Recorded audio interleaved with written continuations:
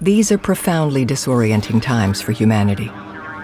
As political earthquakes rumble, inequalities deepen and our environment crumbles, it feels like we're being pulled apart from all directions. We all feel the tremors, but our vision is blurred.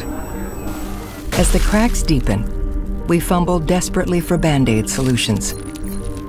Our deeper failure is that we don't understand what is really happening, what is really driving change today. The bitter truth is that our industrial civilization has reached its endgame. Collapse is inevitable, as it has been for every civilization hardwired to breach its limits. The good news is that a technology convergence is opening a window of opportunity for a whole new world to emerge, with possibilities beyond our wildest imaginations. A world where economic growth and genuine prosperity are possible for all, without the exploitation of people and planet, an age of freedom. If we can open our eyes to the processes that drive change deep below the surface, we can see that there is no going back to normal.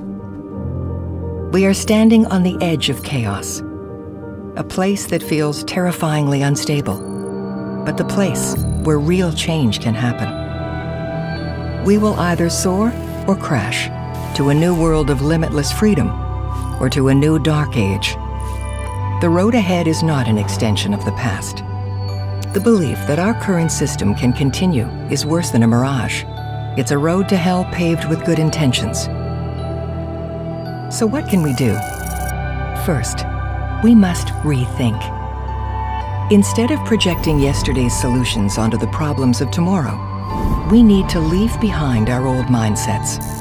Second, we need to enable, because everything is interconnected. To step into our future, we need to reimagine what it means to be human, from how we grow food to what we teach our children in schools. It's time to stop fixing the old and start building the new. It's time for us to rethink humanity. This video series is distilled from the book Rethinking Humanity by James Arbib and Tony Seba. Share and subscribe for new content and visit RethinkX.com to read the book.